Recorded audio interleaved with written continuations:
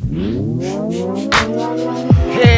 what's up guys? It's a late Sunday afternoon.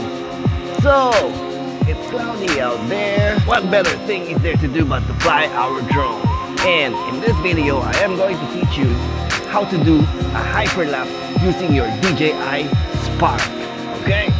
So, this video is being shot by Phantom 4 and I'm gonna show you around and then I'll teach you how to do the hyperlapse. Alright, let's go.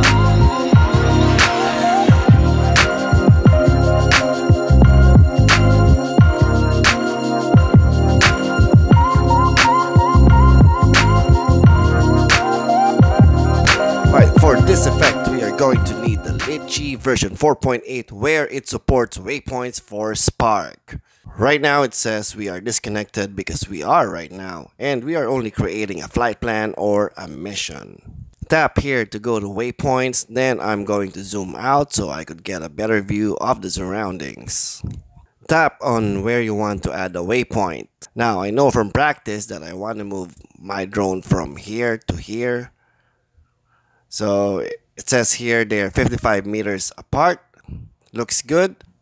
Let's tap on the settings right here and tell litchi how long we want this mission to last. Now you could end the mission in only 10 seconds if you wish to, but in this case, since I'm going to speed the clip up, I want the movement to be as slow as possible. Keep in mind that the Spark flight is only for 16 minutes and this thing right here is only showing an estimate of how long the mission will take to complete. Anyway, I'll be monitoring the mission as it takes place, and if I see that the battery is low even before the mission is complete, I will cancel the mission and take the drone back home.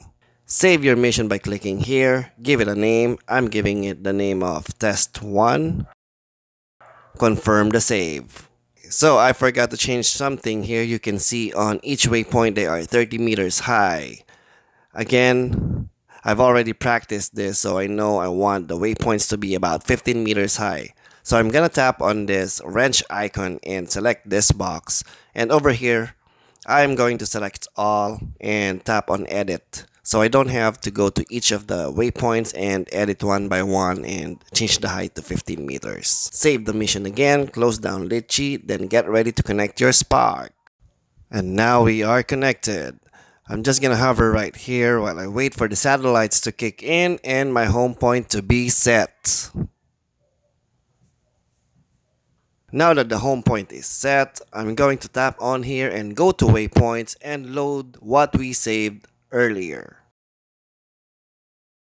Now, since we set a very slow pace on our mission, I am going to bring the drone exactly where the first waypoint is. Otherwise, if I start the mission on the current state, the drone will use that same pace that is set on the mission to go to the first waypoint, and it's going to take a long time. Now that we are very close to waypoint 1, let's upload the mission by tapping on the play icon and then tap on go. You see the status says initializing. Just wait for a moment and it will start to move. And now the mission has begun. The drone is now moving at a very slow pace. I'm now going to put down this remote and fix myself a cup of coffee and will return before the mission gets completed.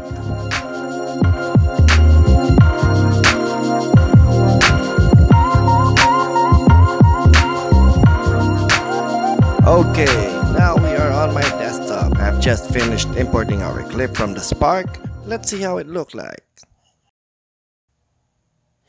So I know I pressed the record button early, so this clip will start while it's leveling to the declared height before it starts the mission. So this is where it starts. Let's scrub a little and this looks good.